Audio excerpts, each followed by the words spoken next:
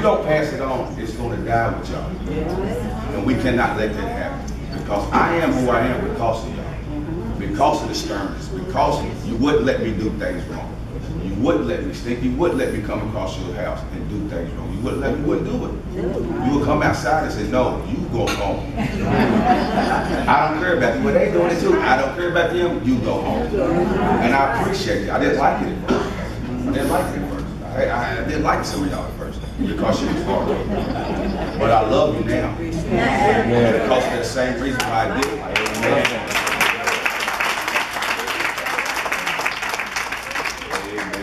That's the thing that I think we're getting too friendly with our kids. We're getting too friendly with each other. We want to be their friends instead of the people that you was 25 years ago.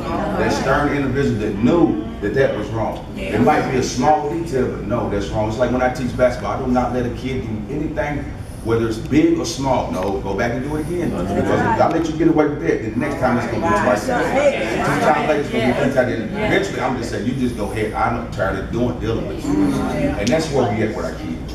I see it all the time. I got 120 kids in our program, TCF. And I started because I seen this. I seen the lack of fathers in the community, in the black community, where they say bad kids are. They're not bad kids, they lost kids. And kids are searching for love and answers to the void that they have. We all been there. We all have voids, right? We all try to fill them with different things. I try to fill mine with marijuana and women. I try to fill them with marijuana, and for 25 years I did that, and it never got filled.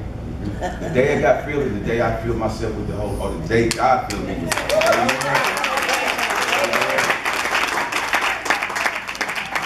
And that's the day that void. That's the day that voice started filling up. That's the day I started understanding who I was. And that's what I want to talk to you today about. There's three or four things that I learned when I was playing basketball that I'm learning now after I played, after I retired, and after I looked back and reflected on my life. And one was fear. Fear. I think that handicaps a lot of us, and we don't even know it. Fear. Something simple but so strong. Fear stops us from doing a lot of things that we should be doing, because the devil come up and tell you can't do it, or somebody else come up and tell you can't do it when God told you could. And we listening to the wrong voice. So that fear, we need to put that fear aside, because the day I graduated at the University of Tennessee, the next day I jumped on a plane and went to Iceland. I had no idea Iceland existed. I had no idea. I was a country boy from Carver. I didn't leave Carver until I went to college. You know, I was small-minded, but I was a big-headed kid. I thought I knew everything. So the day he gave me the contract to go to Iceland, I signed it, I researched it, I knew it was going to be cold. So I packed a lot of cold stuff. I didn't know if anybody was going to be at the other airport when I got there to pick me up. I didn't talk to anybody. All I had was an email. No, it wasn't even an email at the time because we didn't have emails. But I had a ticket from Johnson City, Tri-Cities, Tennessee to Keflavik, Iceland. I had no, y'all don't understand, I had no, it's like I walk up to you right now and say, here's a ticket to Belgium, you leave tomorrow. No idea, nobody was going with me.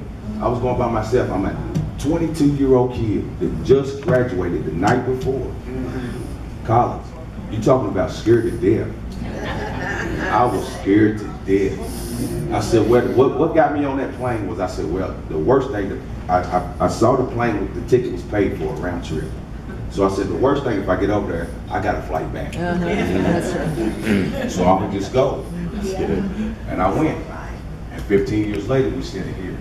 But I was scared to death. It's almost to the point where I let it cripple me to the point where I almost didn't get on the plane. And if I'd have never got on that plane, where would I be today? Because of that fear. And we all got that point in our life where we should be on the break of doing something that we really wanted to do in our life, or we know we should be doing, or God called us to do. And when you're at that point to where you want to do it, you know you should do it, but you're scared to death. So all this stuff is coming in your head. You should do it. You ain't good enough. Who said you was good enough? Why you? But you have to trust in the man that made you. And the man that made your plan, your life, your story, he already knows the end goal. So if he told you to go, let's go.